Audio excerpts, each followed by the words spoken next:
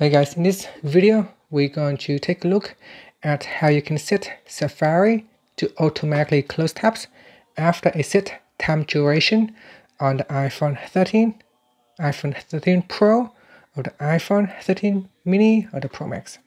First, let's go back to your home screen by swiping up at the bottom of the screen.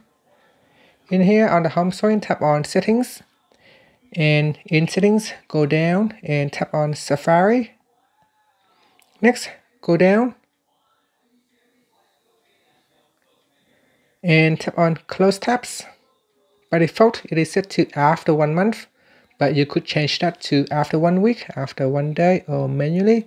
So that means if you choose manually, all the tabs will never close unless you have manually closed the tabs. So by default, it is set to after 1 month.